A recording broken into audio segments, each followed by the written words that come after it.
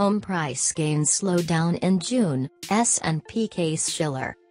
Home buyers are pulling back, and prices are finally following. Prices are still rising, but the gains are shrinking.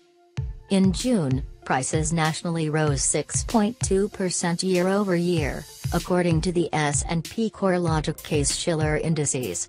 That is down from the 6.4% annual gain in May. Home buyers are pulling back, and prices are finally following. Home prices are still rising, but the gains are shrinking. In June, prices nationally rose 6.2% year-over-year, according to the S&P CoreLogic Case-Shiller Indices. That is down from the 6.4% annual gain in May. Home prices in the nation's 10 largest housing markets rose 6% annually, down from 6.2% in the previous month. In the 20 largest markets, prices were up 6.3%, down from 6.5% in May. Even as home prices keep climbing, we are seeing signs that growth is easing in the housing market, said David Blitzer, Managing Director and Chairman of the Index Committee at S&P Dow Jones Indices in a release. Sales of both new and existing homes are roughly flat over the last 6 months amidst news stories of an increase in the number of homes for sale in some markets.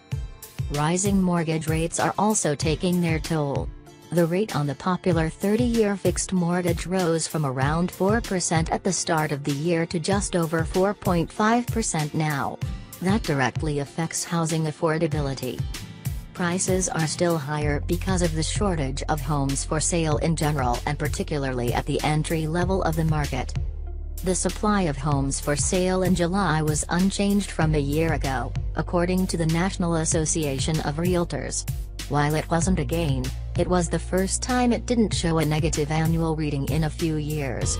Builders still are not producing enough new entry-level homes to meet demand, and potential sellers are holding back, concerned they won't be able to find or afford a different home.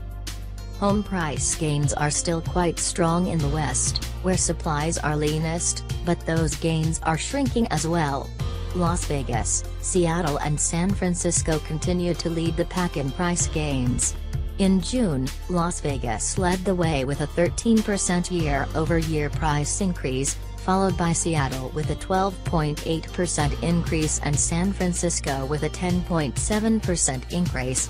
6 of the 20 cities reported greater price increases in the year ending June 2018 versus the year ending May 2018.